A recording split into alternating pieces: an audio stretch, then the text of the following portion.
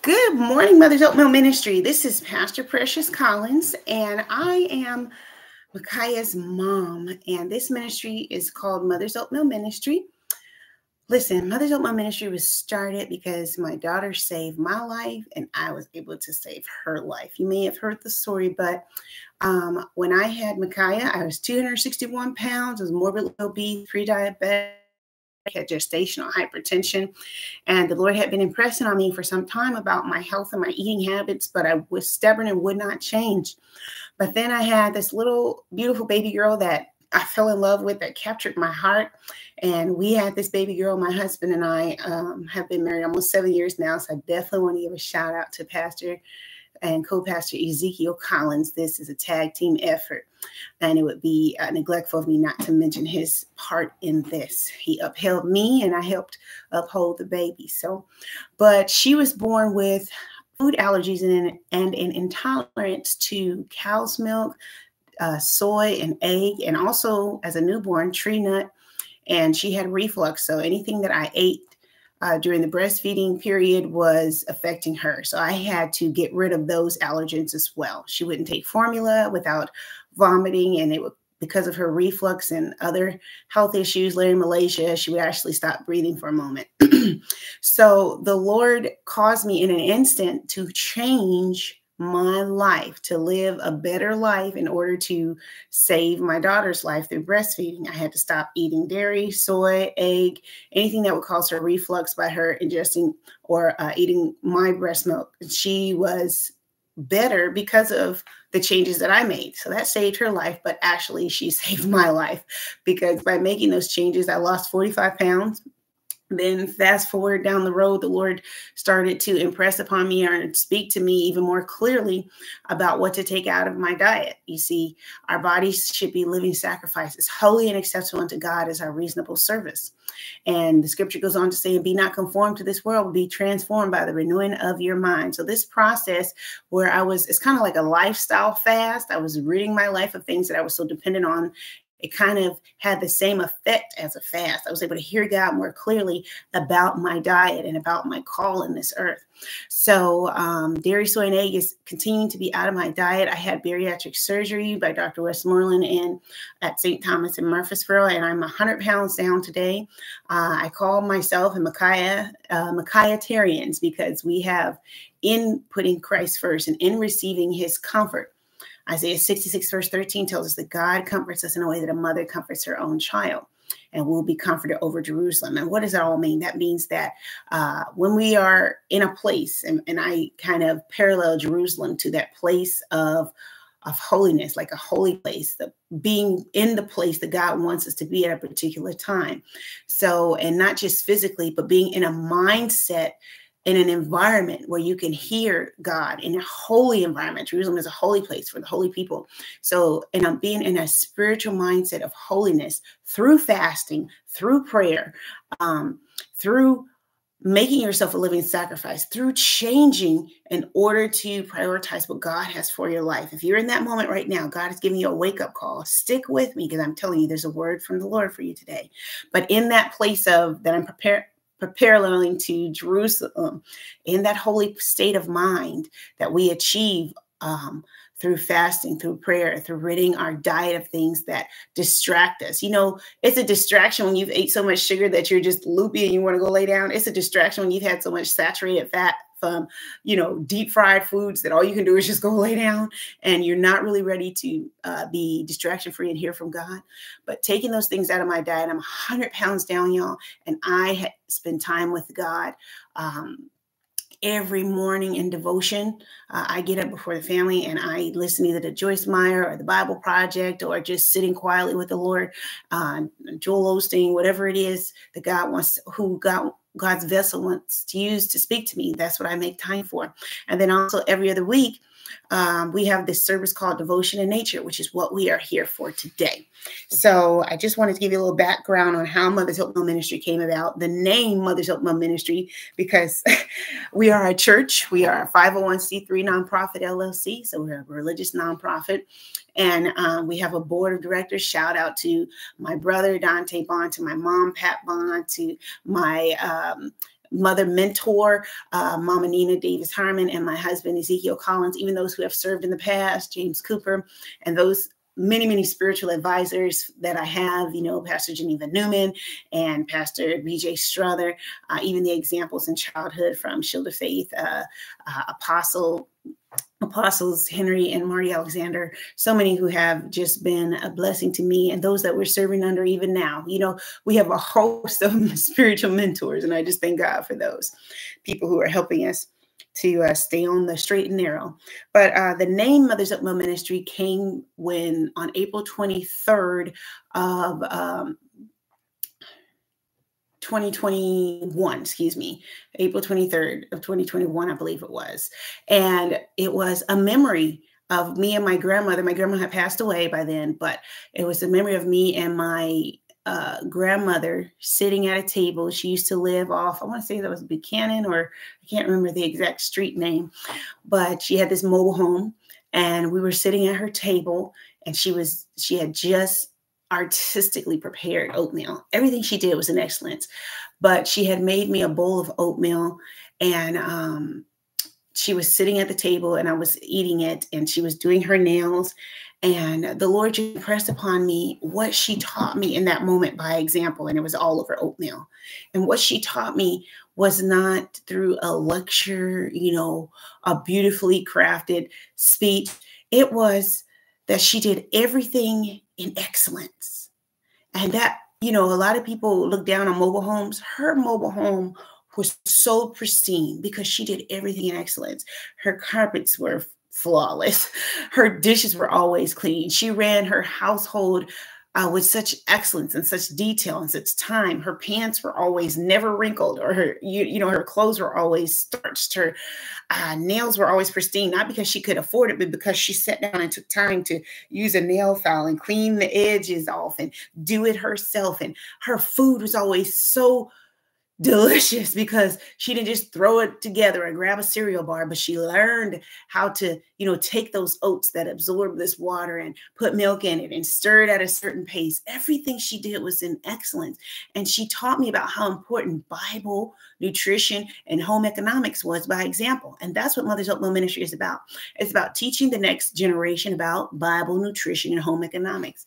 Now, there's many outreaches that we have, but at the core of it, Isaiah 66, verse 13, God comforts us in a way that a mother, and for some of you, it was a grandmother if your mother wasn't there. For some of you, it was a foster parent. God has put the Holy Spirit in a mother figure for you and has comforted you in a way that a mother comforts her own child.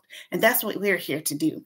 We are here to prepare the next generation to meet the Lord, and we're passing down what Josie Grisby and what my mother and what those who God used to be somewhat of a womb for me until I got to this point where I'm now a mom. Woohoo! I'm so excited. So through all that, we are here for devotion in nature. And before we get started, let's pray. And I have to tell you this message. I'm telling you, stick with me, because it is not my message. It's the Lord's message. I always have a certain way that I like to do things. I like to have a teacher copy, and I have that today that you can get for your Sunday schools and such, and a student copy. But as you can see, there's going to be portions in here that are blank. The Lord told me to delete my plan. The lesson objectives, delete them, because we're going to go through that together. The materials, delete them, because I want to speak through you. All right, so let's pray. Father, in the name of Jesus, we thank you for this day, God.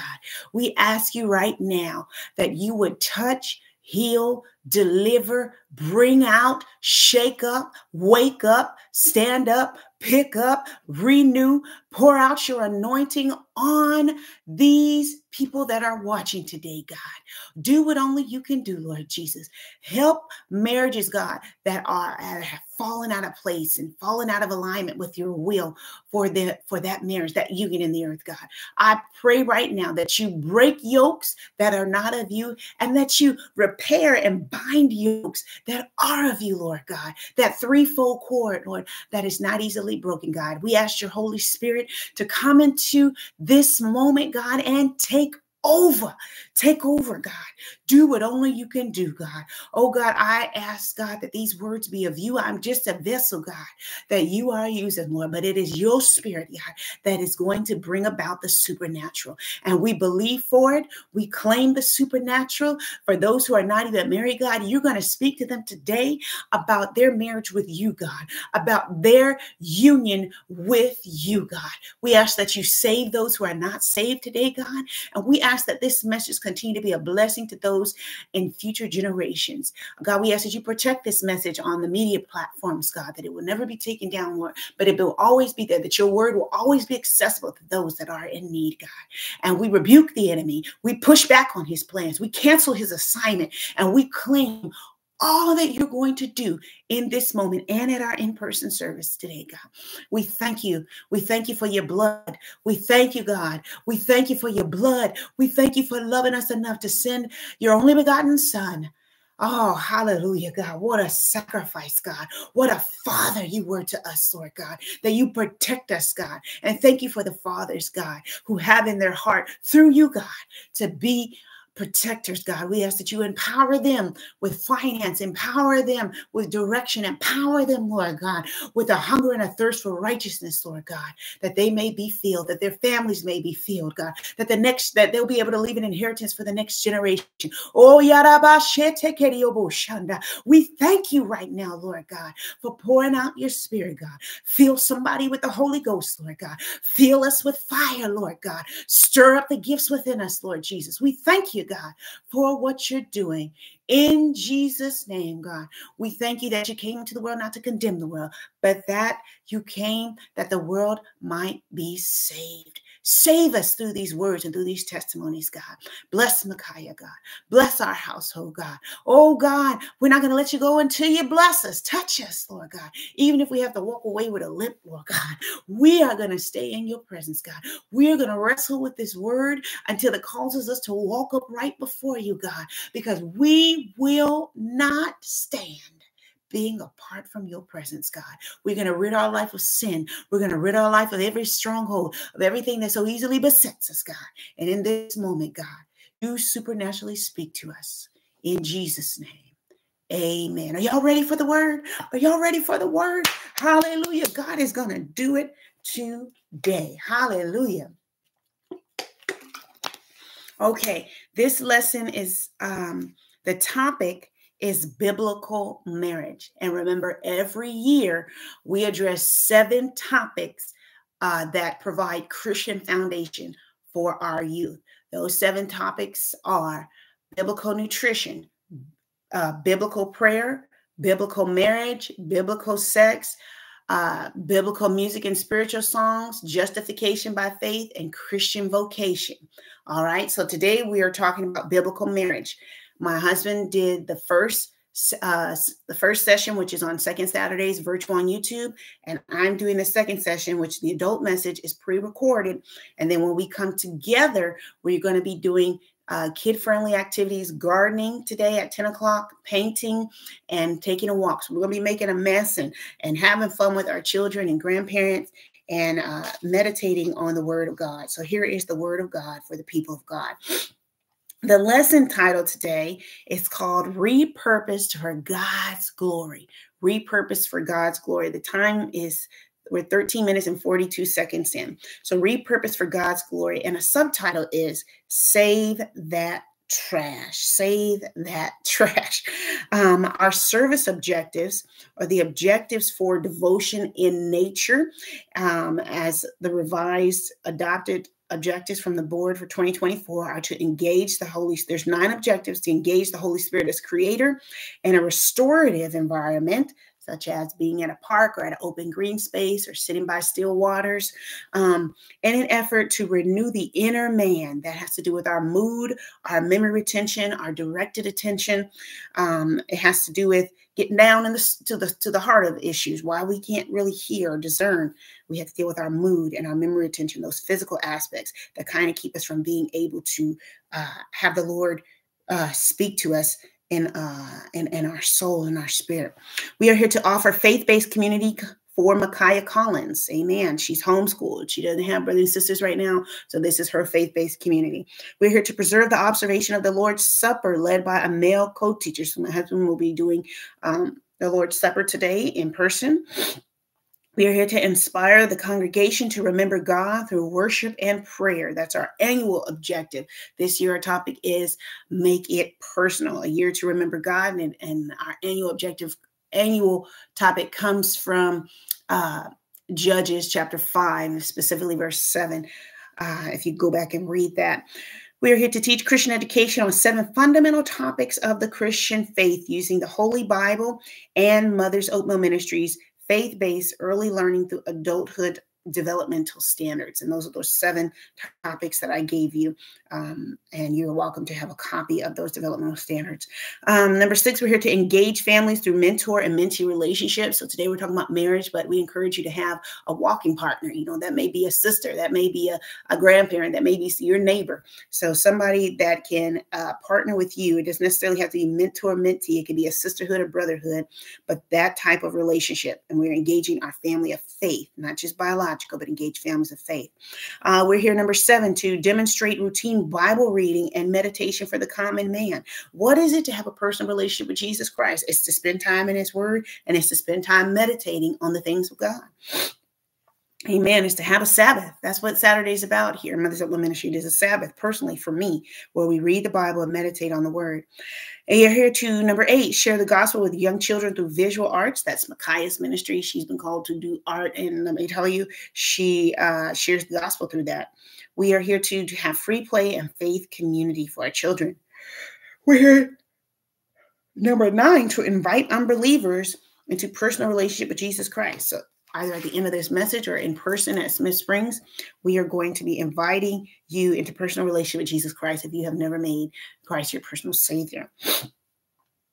We are here. Listen, the background. Here's some background information for you. Biblical marriage is the 3rd topic of Mother's Oatmeal Ministries faith-based early learning through adulthood developmental standards. And this is what we believe about biblical marriage. You're trying to decide, hey, is this a church home for you? This is what we believe about biblical marriage. Number 1, marriage is a practice of covenant, according to Ecclesiastes chapter 4, verse 12. For those of you taking notes, in Matthew chapter 19, verse 6. And it is a practice of cleaving, not just covenant, but also of cleaving between male and female, according to Genesis chapter 2, verse 24. Marriage is prescribed by God. This is the second thing we believe about biblical marriage. It is prescribed by God to heal human loneliness. Okay, there was something amiss there in the garden when Adam was by himself, right? And the Lord healed that. The Lord, our God, our doctor, healed that. He prescribed physical companionship. Genesis chapter 2, verse 18. To heal loneliness. That physical companionship heals that loneliness that we have. Procreation is what marriage is about. Marriage is about procreation. Genesis chapter 9, verse 1. Or about multiplication as well. It's about what you produce for the glory of God. That will be physical children, but for some of you, that is the father figure relationships that you have by serving in your church or by being a part of a Big Brothers Big Sisters program. It is what we would do for the next generation to get them to know the Lord. It's about physical pleasure. The entire book of Song of Solomon will take you there, but especially chapter 7, verses 8 through 10. So it is about spending time together. It's about physical intimacy. That's what the Lord used to heal human loneliness in the Garden of Eden, was marriage. So that's what marriage is about. Number 3, marriage is also symbolic of Christ's love for the church. Ephesians chapter 5, verse 32. So it's not just about compatibility. No, it's about demonstrating covenant to the world. It's about demonstrating a holy covenant, a holy vow, a holy union that is parallel to Christ's love for the church. And number 4, marriage is good and should be consecrated by the word of God and prayer. Even as early as the time in the book of 1 Timothy, there were people there who opposed marriage and were saying that it wasn't a good thing, as well as eating certain foods and other things that were just preposterous what they were saying. But Timothy Paul's mentee, helps to confront those things that are not in alignment with the teachings of Jesus. And in 1 Timothy chapter 4, verses 3-5, he specifically lets us know that marriage is a good thing based on the teachings of Jesus, and that we should consecrate it with the word and by prayer. All right, so our lesson objectives. Remember, I told you I left that blank. Usually our lesson objectives are already written out. But this is what the Lord impressed upon me today. I came across this book. Micaiah picked out a book to read, and it's called Save That Trash. And I'm not going to read it right now. I'm going to read it today during the in-person devotion in nature, but it's written by Marianne Dobeck and illustrated by Merrill Henderson. And basically it goes through several household items that you would typically just throw away after using them. This is the finished product, y'all. all how the things were repurposed. But it started with, that looks like what, a butter container possibly, that you're done with the butter, so you're going to throw it out. But it says here, nope, save that trash. Let's make a flower pot. So it says make it clean, add dirt, plant some seeds, and place the flower pot in the sun. So there it is. And then it repurposes several things like a paper bag, and they make a puppet out of it. An oatmeal container. Now, that's right up my alley right there. And it makes a drum. They made a drum out of it. Okay. And there's a hanger and like a milk carton and some tape, and they made a bird feeder out of it. Okay. And then they've got this mason jar, and they've recreated it and blinged it up and made a vase for flowers. You can see that at the bottom there. And it has this egg carton that is repurposed. Stay with me, y'all. This repurposed, and they make a little caterpillar. Now that was really creative there. They put some eyes on it, made a caterpillar. And then it goes on to say, save that trash. Don't throw it out. Make something from it. Wow. Okay. So what the Lord was telling me today is that marriage is a good thing. But through life circumstances, through loss of jobs, through changes in health, through hormonal changes, through physical changes, even through changes in our spiritual walk with the Lord, because if we're growing with the Lord, then we're going to change that. Our compatibility with our mate, or the world's sense of compatibility, changes, because we are always changing. As long as you're living, you're going to be changing. And so our relationships can become unbalanced and unaligned with God's purposes for marriage in the earth.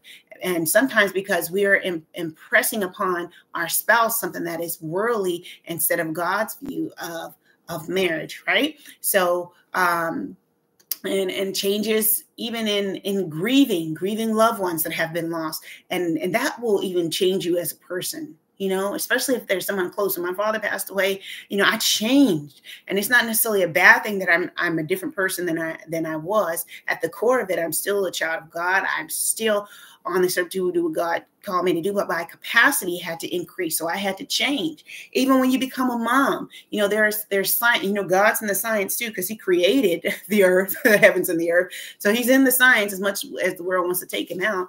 But even in moms, when we become pregnant and we have children, the gray matter in our brain increases, our capacity increases. Our capacity increases when we step into destiny.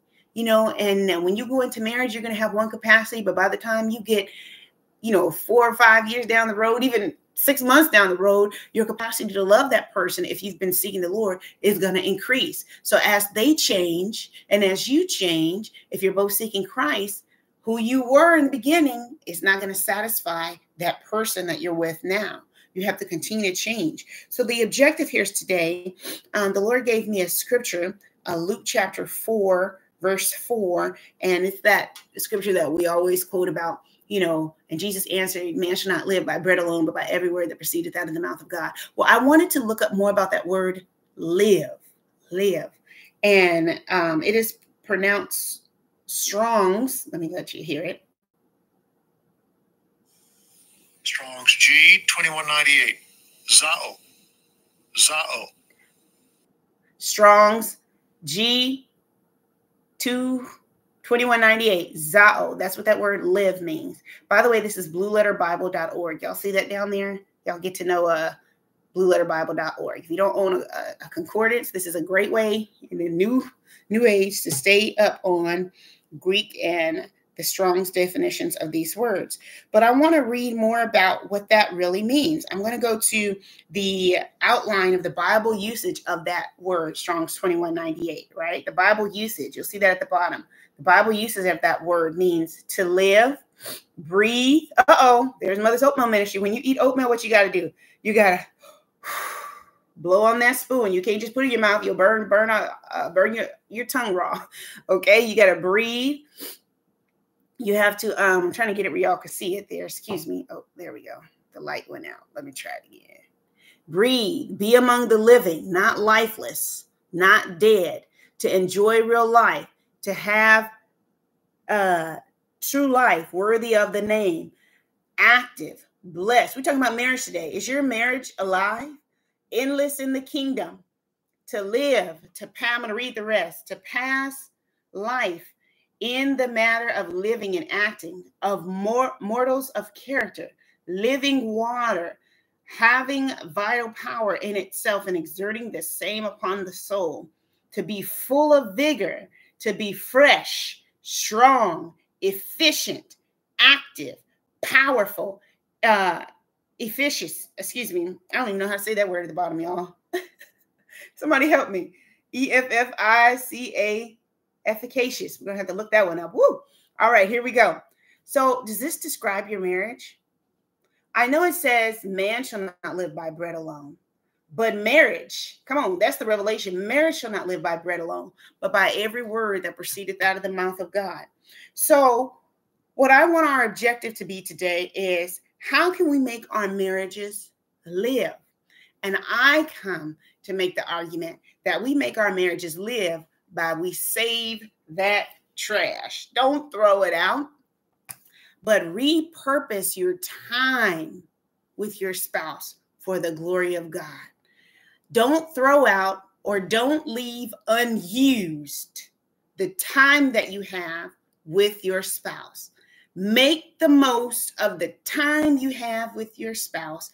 And if you're not married, with your family of faith, and use it for the glory of God. How are we going to do that? I want you to take a pen right now and write that down. Amen. Amen. I have misplaced my pen, but we are going to ask ourselves, how can we make our marriage live? Marriage live. And remember that scripture is about man alone. So how can we live full of vigor? Well, we have to save and make the best of unused time.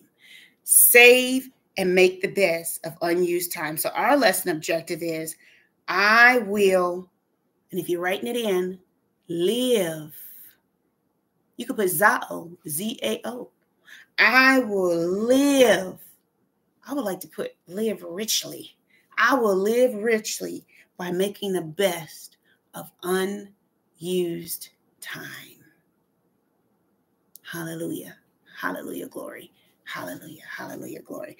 Yesterday, I went to do two things with my family.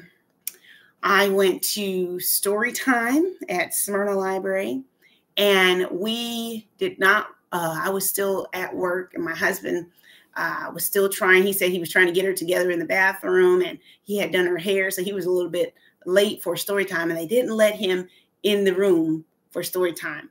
And as I was pulling up, I was going to go do something else, but I was listening to the Spirit. I was going to run to the doctor's office and grab a sample of the box of pea milk. But the Lord told me, no, wait and get over to the library. Ooh, the Spirit will speak to you. So I got over to the library, and just as I was pulling up, he was walking Micaiah to the car because they had told him, hey, we can't let you in because you're late. And I said, wait, hold on. I parked, and I took her right back in there because we're not going to let this time get away from us. That time could have been considered trash. We made all this effort and got our hair done and got her all put together. And, for dads, that's a lot of work. It's a lot of work for moms too. But for somebody who hasn't been doing it, I didn't got professional at it. But he got her there, and we walked her right back in. Next to the storytime room is the big playroom area. And he didn't really know about that area. And then there's magnet tiles on the tables. And then there's a little reading area. No. We're going to make the best of this unused time. Maybe we didn't get to do what we intended to do by coming here, But God has another plan. Are you in that place with your marriage? Maybe it's not exactly where you intended it to be, right? Maybe you thought you would have had children by now. Or maybe you thought, man, you didn't want children right at this time. That was unexpected. Or, it wasn't exactly how you thought. But guess what? God has a plan. And if you're willing to make the best of that unused time, he will repurpose it for his glory that will benefit you and those around you. So we went on in there and we didn't have a nasty attitude with him. I said, thank you. How you doing, Miss Nicole? And all them, they got to have their rules in there too. And then we went in that playroom. We did the magnet tiles. She was able to build and interact with me. She sat on the floor and made a little friend there. And I met a parent there and we were reading the books. And then she went over to the play area and played with some cars on the floor. And we did all that. And then I wanted to go to the playground that was convenient right there in the back. But my husband didn't want to do that. We're talking about using our time, living. I will live and by using the best of unused time. So I came into agreement with him. I could have argued and said, she's not ready to get in the car. She hadn't even had time to play. And I felt that. I felt that pushback going on of wanting to do it my way, and she had a little bit of that going on too, because she didn't want to get in the car seat. She started crying. And then I started getting protective and being like, oh, why didn't we just use that one? But God had given him something. And so we went over to Mill Ridge Park. And you see, when we got there, there was this slide. Let me show you all this slide. My word. Let me show you this slide. Y'all see this slide? I had no intentions going there of getting on this slide. This is at Mill Ridge Park, y'all, in Antioch, Tennessee. Y'all see how tall that is? And let me tell you about this slide. We were walking over there. Micaiah had just gotten off her bike and she wanted to get down. And down here at the bottom is a place where she can just start crawling up. So she started crawling up. And something in me just started crawling behind her. I don't know where that came from. Y'all know it's the Holy Spirit. It wasn't my will. And we started crawling up there. And the parts that we could see of it weren't really that intimidating. It wasn't that intimidating. We could do that. But the problem was what was hidden up there in that wooden piece up there. When we got up there, what y'all can't see is that they got these ropes real condensed. So I'm trying to maneuver and keep her going up, and she's trying to figure out where's the opening and not paying attention where the opening is. So I'm stuck and I'm uncomfortable, and I'm trying to say go because I don't want to be in this position. And it was something else. And there's people behind us trying to get up, and by the time we got to the top, then there was the slide. They're opening for the slide, which looked completely dark, and so she was like, she don't want to do it. She's scared, and so. But we did it. We went down there and we had a great time. And let me show you our faces. Oh, Lord. Look at this. Oh, wait. Look at those faces, y'all, coming out of that slide. It was wonderful. It was unexpected, but it was a wonderful adventure for me and my daughter. And our husband cheered us on and took that picture. What am I trying to say here? That slide was kind of like marriage. The parts that you see, those ropes at the bottom, hey, that looks pretty fun. Something in you, at the beginning of things gives you that thrill, that infatuation, that kind of physical attraction makes you, oh yeah, I can handle this. Let's do it. We're compatible. We did the premarital counseling. We did all that. We're committed. We got jobs and all that. Let's get married, right? But it's what you don't see up here. That was Micaiah being born with food allergies. Oh, I didn't see that. I didn't see that marriage was going to bring me to a place of motherhood that required me to change. I didn't see that. I didn't see the job fluctuations that came from me walking in my calling. We didn't see that.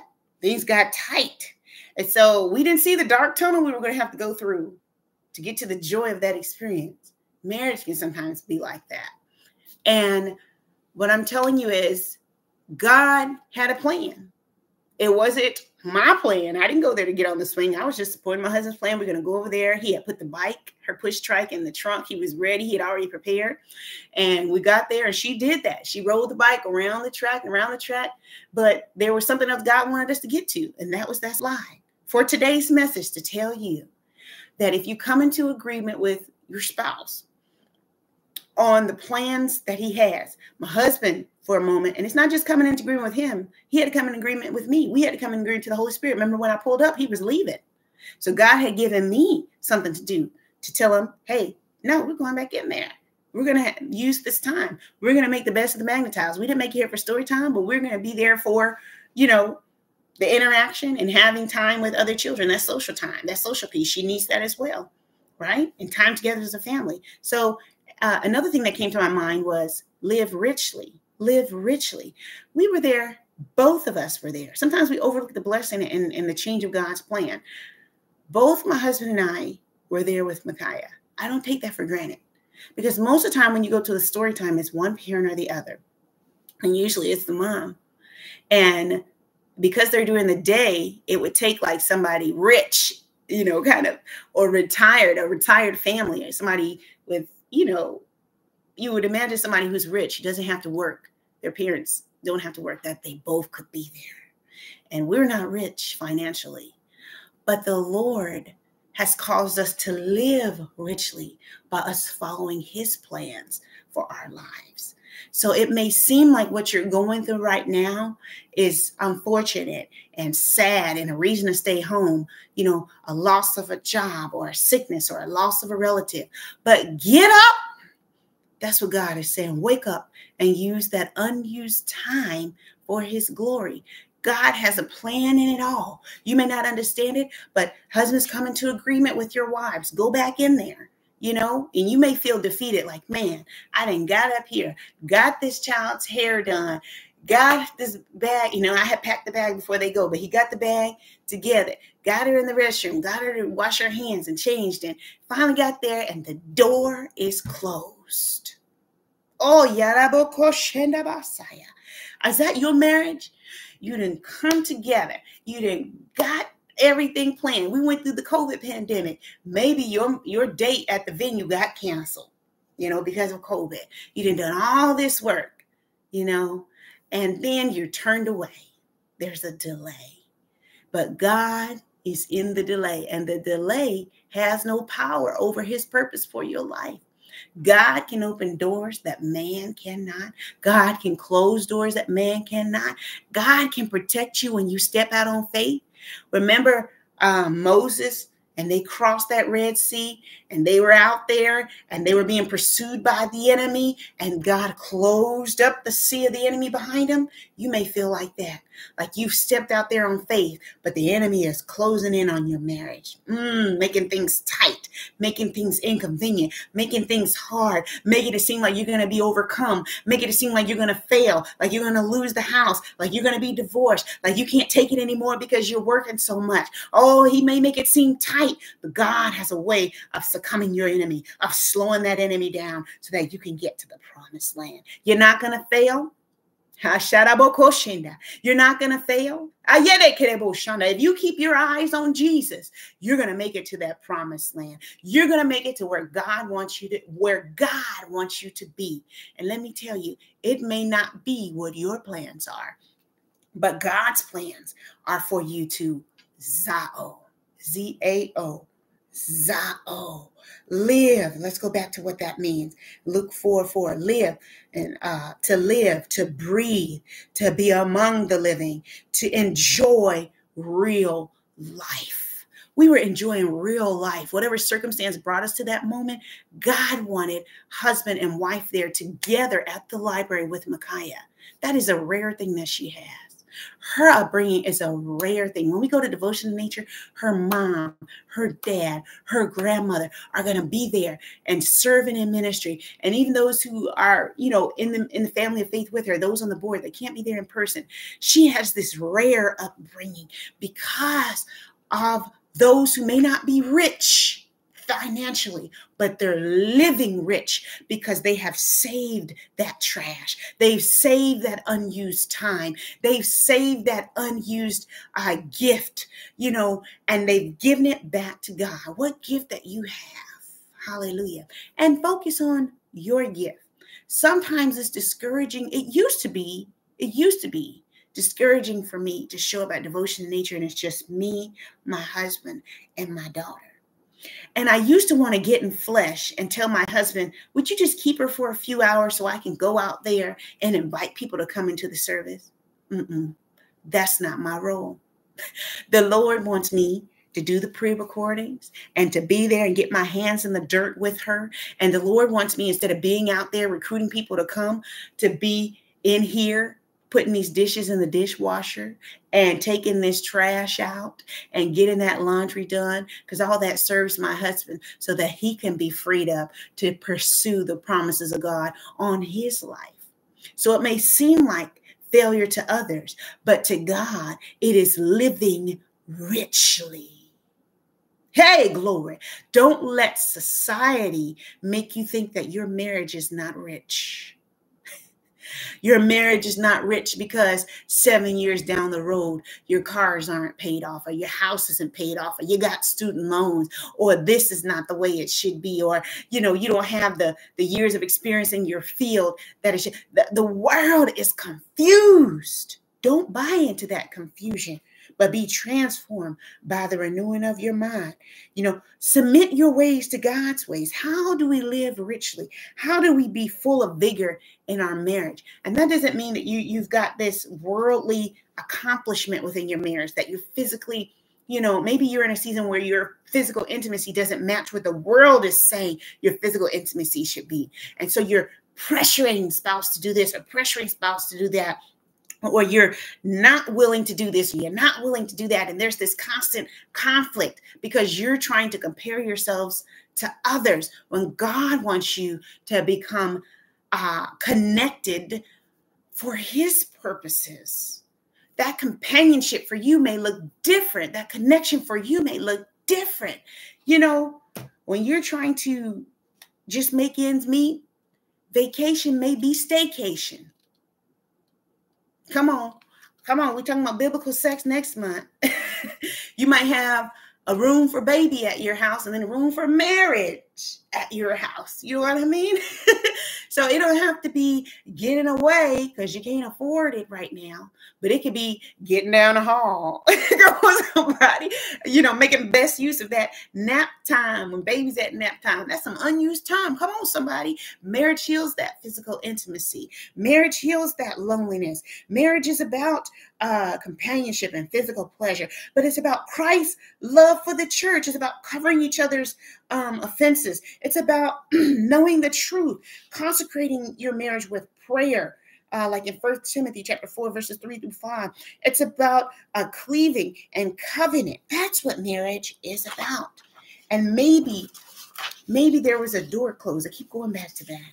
Maybe there was some door closed. You found out you're infertile.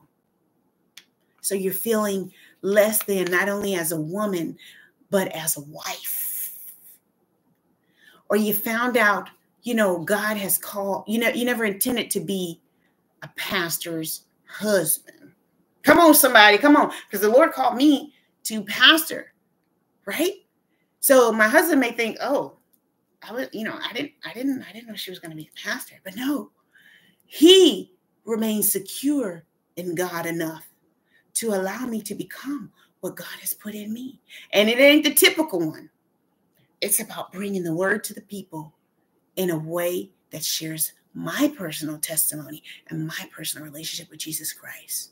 And that has created an environment of protection for Micaiah. There's so much here that I wanted to share with you, and this lesson plan is available. But what I challenge you to do today, is when you get this lesson plan, I'll have copies for you if you're in person, or I can email it to you. Come up with your objective with your spouse or with your personal relationship with Christ. Okay? I will, and remember, we're going to fill in live, or Zao, Z-A-O. I will live richly by making the best of my unused time.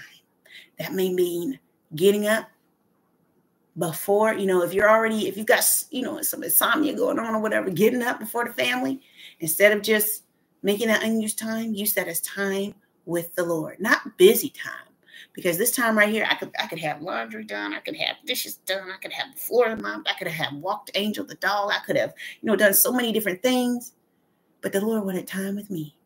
Sometimes the best use of your unused time is being still and knowing that he is God, listening to the word of God, making time to make a mess with your daughter out at a park, or have a picnic, or fly a kite, or take a walk with grandma, or have a bowl of oatmeal at a kitchen table and watch and compliment grandma for doing her nails so pristinely or running her household so well. Not that she got a degree for it, not that she got a cape and gown at the end of her lifetime for all that she did to raise that family, for how many holidays that she made happen. No, it was right here. This is her cap and gown. Mother's Open Ministry is Josie's cap and gown. And to celebrate her, what are you going to do with your unused time? There are some questions here that I want you to focus on during your word and walk, is what we call it. Your walk out there at the park, or if you're at home, or if you're maybe in a hospital room. These are the things to meditate on. Here are some questions for you. How does the Bible's practice of marriage differ from the worldly practice of marriage, or the worldly practice of domestic partnership? Number 2, what is God's recommendation for mankind to achieve physical companionship, procreation, and physical pleasure? We know man's way. You don't need to be married to have a baby. Come on. We know man's way. You don't have to be married to have sex. We know man's way. We don't have to court before marriage. We can just date and date multiple people, and come on, at the same time, and just be, trifling with it, ungodly, secular, have sex with this person and then have sex with that person. And then, no. And I want to speak to men today as well. I want to speak to men today as well. Just like mothers raise children and tell them, hey, you don't have to, buy the cow if you can get the milk for free. Well, men, you're worth something too. We should not be taking our girlfriends out on vacation and sleeping in the same room out on vacation during the courting process. We should not be spending overnights, and creating an open door for the devil to come into your relationship and make it self-gratifying. Yeah, because sin is going to be successful for a season or feel good for a season. But what you're doing is delaying. That may be the very person that God wants for you. And that doesn't mean that relationship is totally off the table. It's off the table if they will not come into agreement and say, hey, we didn't start this off right. We have been operating in sin. We didn't start this thing off right. But I'm asking you to come into agreement with me because I believe you're the person for me. I believe you are the person that I'm supposed to be connected to walk out God's plans on this earth in marriage. So we're going to cut out all vacations. We're going to cut out all overnight stays. We're going to cut out, texting. We're going to, make choices of words different. And you're not going to be able to do this in your own power. Listen, I was not able to give away my eating habits until God gave me a wake-up call. So this might be your wake-up call. My wake-up call was I had a baby that had food allergies. And if I didn't stop eating certain things, she would stop breathing from my breast milk or from the formula. So guess what? The Lord gave me supernatural power. You want supernatural power? You want to live? You want to zeal and live with vigor? Man shall not live by bread alone, but by every word that proceeds out of the mouth of God.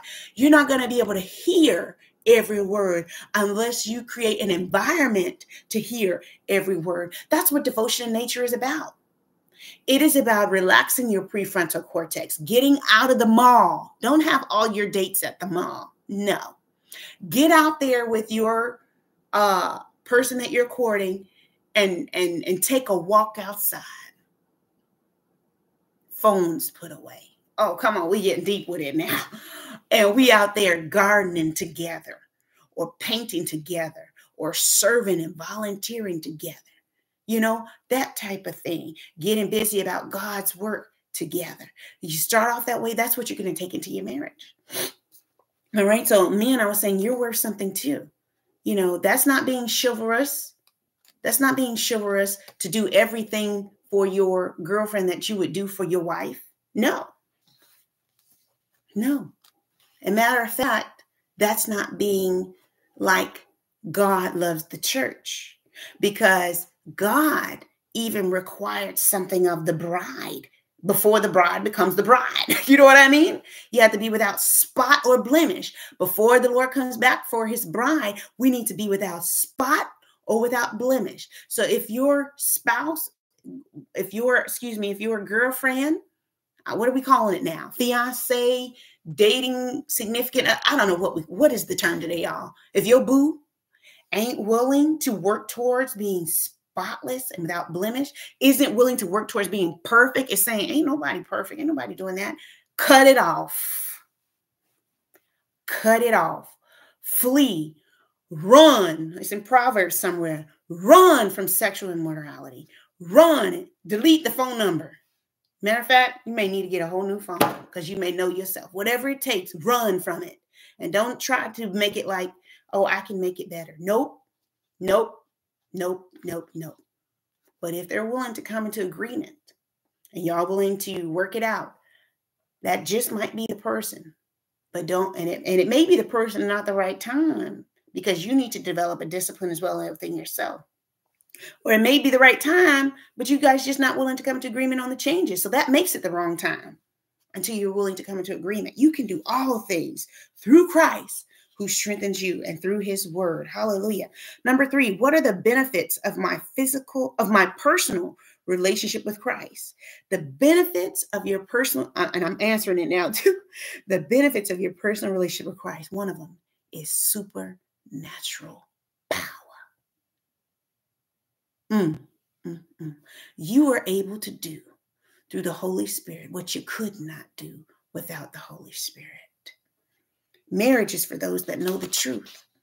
Hallelujah. 1 Timothy chapter 4, verses 3 through 5. Excuse me, this is the scripture here I wanted to talk about here. Let's see.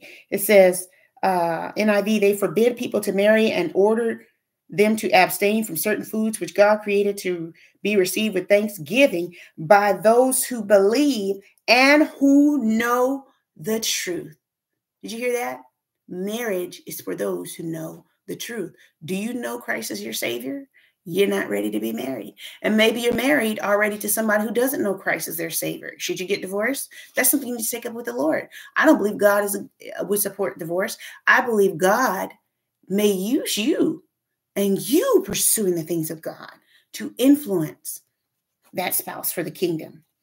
That's something you need to work out with your pastor. You need to get in a Bible-based church, and you need to really seek the Lord and the Holy Spirit about what to do, because it's not always black and white. It's not always. But the Holy Spirit will give you supernatural power to do what you can't do on your own. Amen. God created marriage for those who know the truth. What are 2 ways the Bible teaches us to bring truth into our marriage and other spirit-led relationships? You'll have to see verse 5 about that. 1 Timothy chapter 4, verse 3 through 5.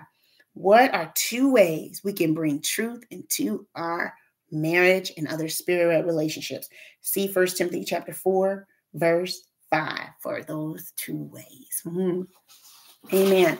So save that trash. Save that time. I'm going to have my husband today at Smith Springs give some closing remarks about, are we willing to allow God to repurpose our marriage? Because a marriage without God, without submission to God, without prayer, without the word, is trash. It is not being used for God purposes.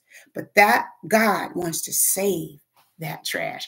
You may even have divorced, but God has been touching your heart. But God has been touching your heart about your person that you divorced. Listen, God can repurpose you individually. He can repurpose that broken relationship, because maybe it's not so much for you guys to come back together, but he can repurpose that for the upbringing of the children that that union produced. Hallelujah. Hallelujah. Come on, somebody. To show that child the way. Hallelujah. So we're going to today observe the Lord's Supper, and my husband's going to do that at Smith Springs as well. But if you have not asked Christ to be your Savior, Romans chapter 3, verse 23 says, "For all have sinned and fallen short of the glory of God." So the first thing you have to do is admit that you're a sinner. You have to admit that you have gone wrong. And that's even for marriage. You want things to be repurposed for God's glory? Sometimes it's an apology.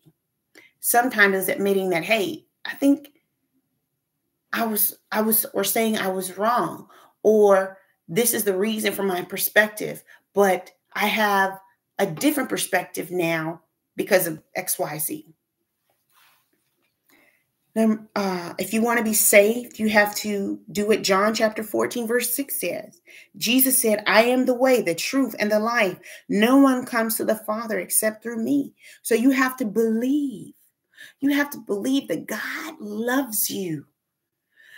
God loves you. I love how Joyce Meyer always says, God will never love you more than he loves you right now. God sent his only begotten son to die for you while you were yet in your sins. That's an amazing love. That's a sacrificial love. That's what we have to bring into our marriage. Sacrificial love, sacrificing my will, my desires for my spouse. And we have to call upon his name, according to Romans chapter 10, verse 13. Whoever calls on the name of the Lord shall be saved. Is your marriage down in the trash? Guess what? One of the definitions of Zio, or to live, remember Luke 4:4, man shall not live by bread alone, but every word that proceeds out of the mouth of God. One of the definitions or the Bible usages of that word live is to be worthy of the name. Let me go back to that. Yes, to enjoy real life, to have true life, and worthy of the name. Is your marriage worthy of the name?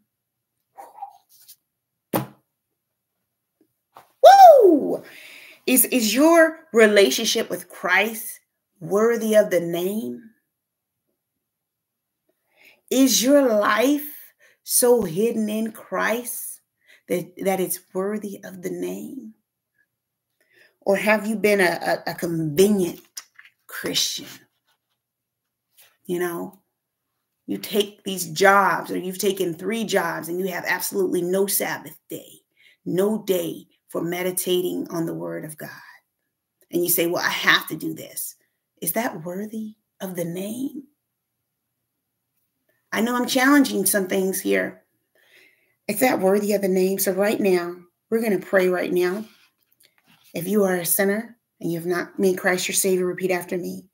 Father God, I have sinned and fallen short of your glory. Today, I believe that Jesus is the way, the truth, and the life. I believe that I cannot come to you except through Jesus. So today, I call upon the name of the Lord, Jesus. Jesus, save me. And I believe, without a shadow of a doubt, that I am saved. In Jesus' name, amen. If you pray that prayer today, please connect with us. Go to mothersoakvilleministry.com. Visit us at Smith Springs today at 10 a.m. Listen, if Smith Springs today is full because of the Easter egg hunt, we will probably move over to Mill Ridge Park. So you'll need to text us at 615-212-9111 to get the relocation. Or you can just take this video with you in your Bluetooth and make that walk at Smith Springs still there or on the indoor track and enjoy your personal relationship with Jesus Christ.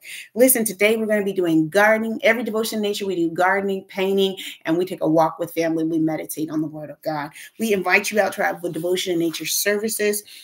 And listen, if you have not been baptized, because the scripture talks about being saved by baptism as well, but really it's about, guess what? We are continually continually growing and changing and becoming more and more like Christ as we become a bride without spot or blemish. Okay, we have to continue to purify our lives. So we purify our lives by being obedient to the entire word of God, not part of it, but the entire word of God. Not so much saying that we have to, sacrifice an animal now or do some of the customary things that were in Old Testament, but we have to continue to pursue Christ and listen for the Holy Spirit as it relates what we do in our day-to-day. God is still speaking. We want you to be baptized. We have a partnership.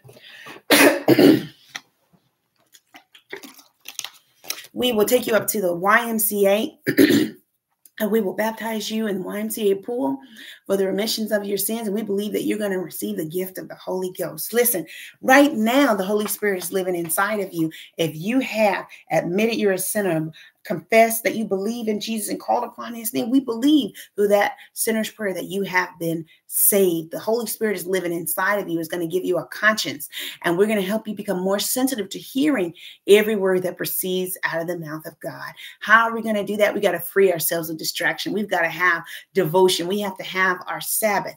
We have to prepare for our Sabbath. That's a whole nother study right there. We did that before, that there was a day of there was preparation before the Sabbath, getting the food ready and the animals ready so that you could have that rest. Have you prepared your marriage for rest? Ooh, come on.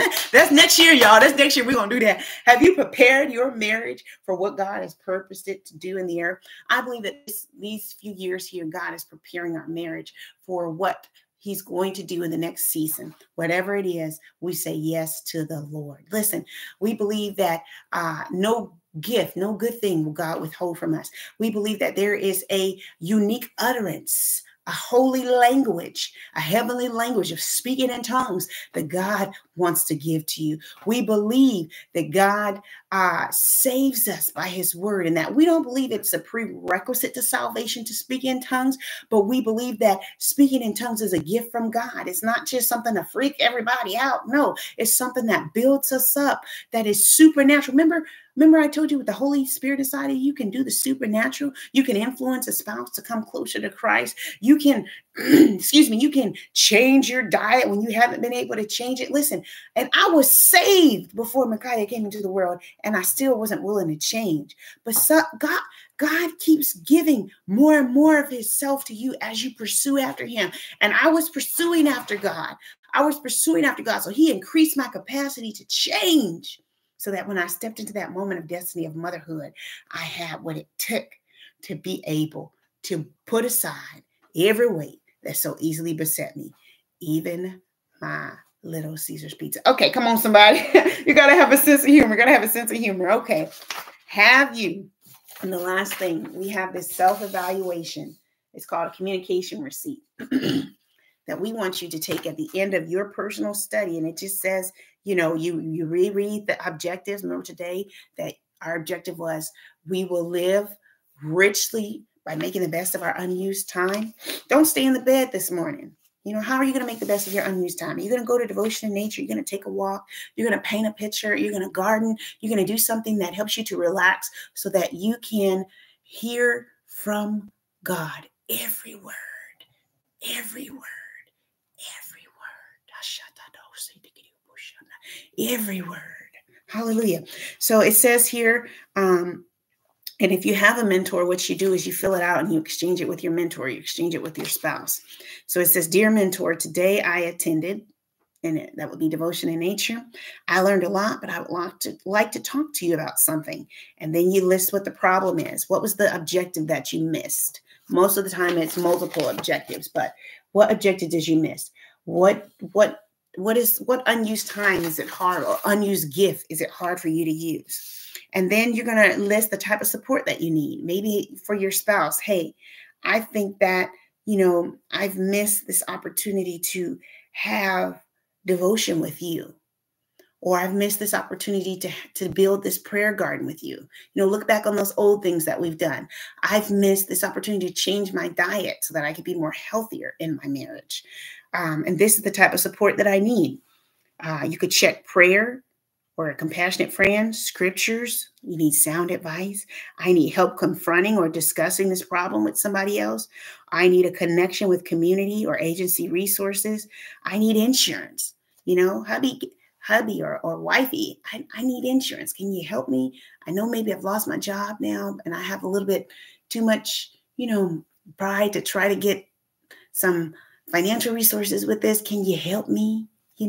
Help me with my application, help me with this, or it might be whatever it is, help each other. And then, dear mentee, I have prayed and I feel I can help you. So the second part is where they respond to you. And then you can write in words of encouragement for your spouse or your prayer partner, or maybe it's just you and the Holy Spirit, what you're going to do to make these changes. And then you sign off at the bottom. We have a My Dreams director, Coach Dante Bond, who can help you with this process as well. Or one of our board members can advise you if you are needing some additional spiritual advisement on this process of becoming closer with Jesus. Maybe you need somebody to help lead you in communion. We can do that. Maybe you need baptism. We can do that. Hallelujah. So email us at prayer@mothersoakmillministry.com or admin at mothersoakmillministry.com, and we will respond to you. Let's pray. Did God not speak to us today on Repurposed for God's glory? Your marriage is new today. Your relationship with God is new today. God wants you to save that trash. Don't throw it out. Don't go get the divorce. Don't, if you got the divorce, feel like there's nothing that you can work with your co-parent with that child. No, God wants to save that trash. That God wants to save that time that you have, whatever it is, what gift he's put in your hand. Hallelujah. For his glory. Hallelujah. Lord, we thank you today for marriage. We believe it is a good thing. We believe you prescribed it to heal our loneliness through procreation, physical companionship, God, and through physical pleasure, Lord. Maybe there's somebody that wants to be married, God, has been waiting. I ask you to bring that spouse. Hallelujah. And in their waiting, Lord God, fulfill their desires. Feel their desire not to be lonely, Lord. Give them key friendships. Give them a passion for life. Give them something to pursue after you so that that spouse will see them pursuing you and be attracted to that in them. Oh God, we thank you for that great marriage that took place when we became saved, God. Somebody accepted you as Savior today, God. There was a marriage today, God, and we are celebrating that. We ask, Lord Jesus, that you help us to be without spot or blemish, to be kind, to carry the fruit of the Spirit, to bear the fruit of the Spirit, God. Maybe our physical bodies may be barren, but we can bear the fruit of the Spirit. We can show love. We can comfort the brokenhearted. We can foster relation in our life, God. Oh, glory. Oh, glory. We will fulfill those purposes. We will not let our time on this earth be unused or be used for any purpose that does not build the kingdom of God. We're going to practice this covenant, God. Hallelujah, Lord Jesus. We're going to keep marriage and promote marriage between male and female, Lord God. And Lord Jesus, as we come together as your church, Lord, Ecclesiastes chapter 4, verse 12 says, though one may be overpowered, two can defend themselves. A cord of three strands is not easily broken, Lord. And so I ask God that the church, one church, can be overpowered. But I ask, I ask that the churches come together. Hallelujah. That the churches, congregations come together, because one of us, one church, one congregation may be overpowered when legislation is being passed that is not in agreement or in alignment with the teachings of Jesus. But when the church comes together, Oh, when the body of believers, even those in individual households, those church homes, that women's Bible study group here and there, Lord, when we come together and we speak out, we know that the weapons of our warfare are not carnal, but mighty through you to the pulling down of strongholds. We pull down strongholds that are coming against marriage. We pull down and break yokes that are coming against these relationships, these pastors who are together, God, and all that is coming against them to break that relationship, God. We breathe your breath, God, into those relationships, especially of leaders, God, in ministry, God. Oh, I feel your Holy Ghost presence, God, that we will not be overpowered, but we're going to come together. Oh,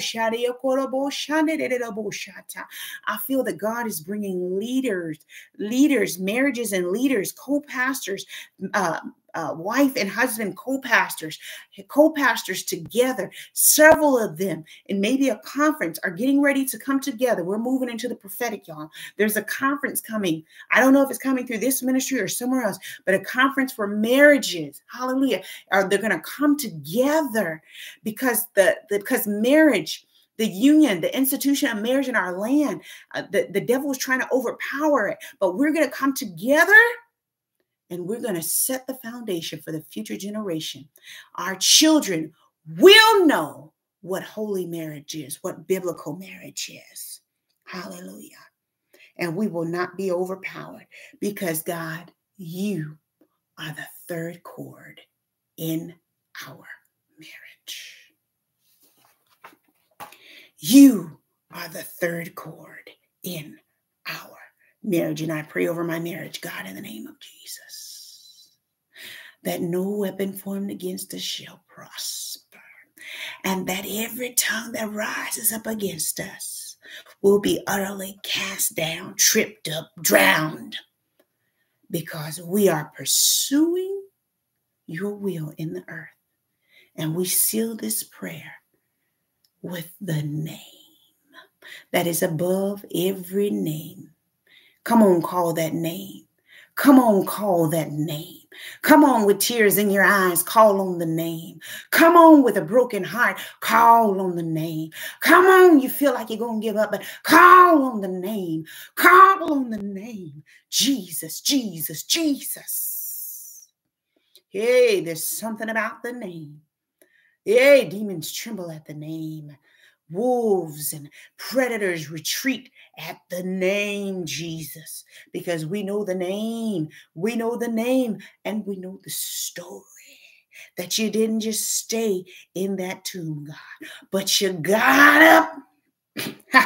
You got up out of that tomb. You did the supernatural, and you got all power in your hand. That's why demons tremble, because you got up, because you did what they could not do. You did the supernatural.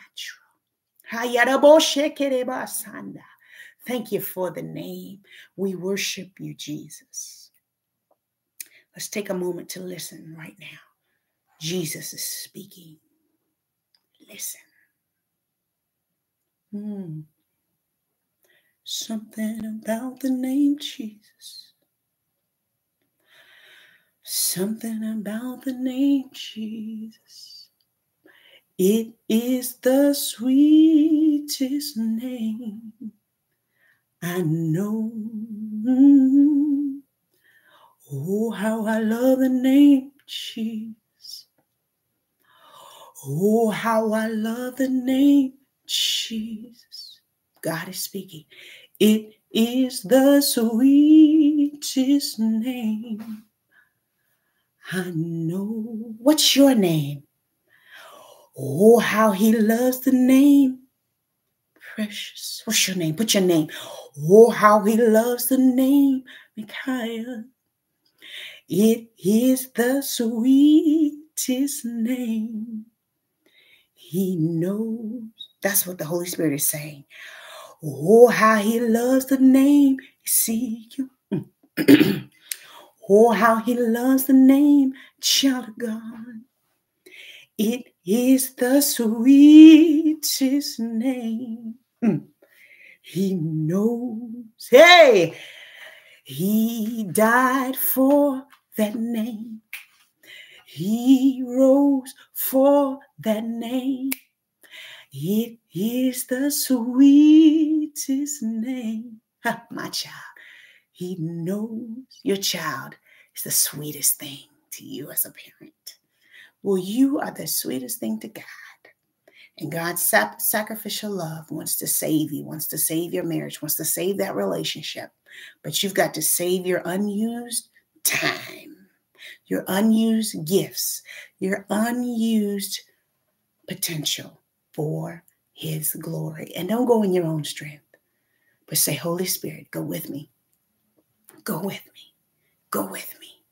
Be with me. Be before me. Be in me. Hallelujah. And you will not be overcome. God bless you.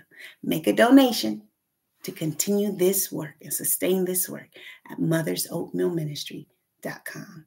We appreciate your time. We appreciate your financial support. We appreciate your presence. Be blessed.